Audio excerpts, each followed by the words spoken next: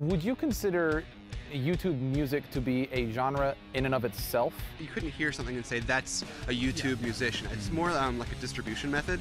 So that would kind of be like saying like, oh, this is a CD artist, somebody who's on Right. CDs. I think there's definitely an emphasis on doing things yourself and keeping it within your circle of friends and keeping it within a sort of more independent framework, as opposed to in the proper music industry, you can hire people to write your lyrics and hire people to do your songs for you, whereas it's a lot more common in YouTube just to send someone an email and say, hey, I have this great idea, let's work on it together. You're in a place where you can kind of experiment more maybe than you would with mainstream music. You can take more risks. You're involving video in a way that maybe artists aren't doing. But I think that it's not completely separate. I think that there is a way that you can kind of go back and forth and you can kind of draw inspiration from both.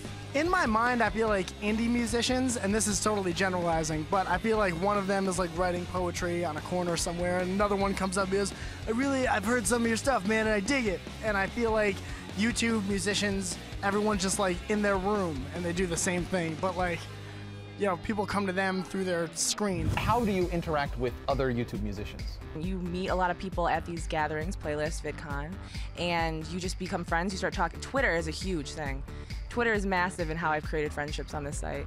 And then you start hooking up and playing different shows. I think that's become a thing. All of a sudden you're playing music with people that you never would have met from places that you've never been. That's something that I really enjoy doing, and something that actually really helped my YouTube channel go really popular was collaborating with other people, because I can edit, I can shoot, you know, so, and people who would rather not do that, who are more popular than me, were like, sure, here's all my footage, go edit it and I'll put your name in the description, you know, and I did that for a long time, and then eventually they're like, oh, you're kind of popular, sure, you can be on my video. And then eventually it's like, oh, let's work on a big video together for my channel, and then we'll do 2 videos, and then we'll post to you. You know? So why are you at Playlist? What do you gain out of coming to an event like this? We're on tour. We're touring around Playlist, and this will probably be the most well-attended show and one of the most fun shows on the tour, probably. It's really fun to play to a big crowd of people. Well, one, to meet everybody, to, you know, see everybody like you I hadn't seen in a long time, or like, you know, seeing the fans and seeing things like that, and also, you know, just it's fun seeing all the performances and things like that. It's always nice to be involved in the community. Sometimes you'll be talking to a hip-hop artist. I obviously do not do hip-hop, I do like nerdy pop rock, but we'll be able to talk about how we're able to get our music out. And we get to do interviews with Fuse TV. Yeah, I get to meet Dan Brown. I get to reconnect with people that I watch, that I'm really excited to meet.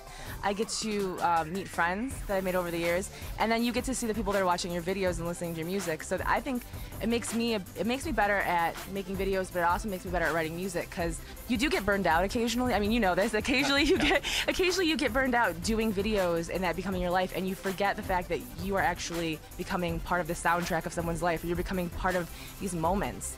And so meeting those people is just inspiring, and it kind of makes you want to go home and start making videos immediately.